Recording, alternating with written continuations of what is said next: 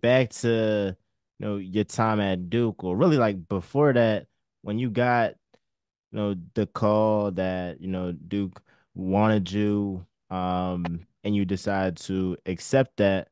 What went behind that decision to commit to Duke? You were a three-star recruit at a Pickerington in Ohio. So, yeah, what was behind that decision to commit to Duke?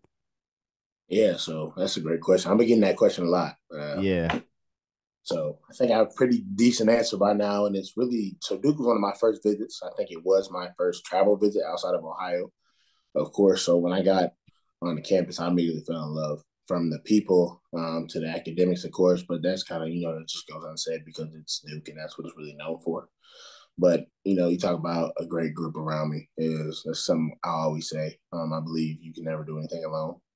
It always Hmm. takes you need people to rely on and to help you advance in life. And I just immediately felt that when I was down there.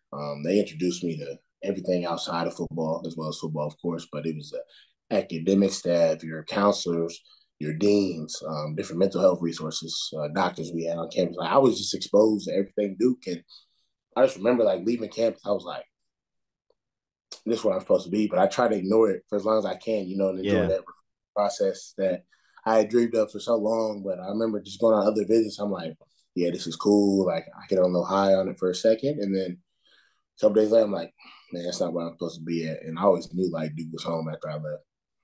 That's what's up. I feel that because I'm at NYU now, Morehouse College graduate. So when I visited NYU, I knew immediately. I was like, yeah, this is where I want to be. But in my head, I'm Yeah. like, let me try and like be open minded, not put my eggs in all one basket. But yeah, deep down, I knew from the start, like, yeah, it felt like home. So I feel that for sure.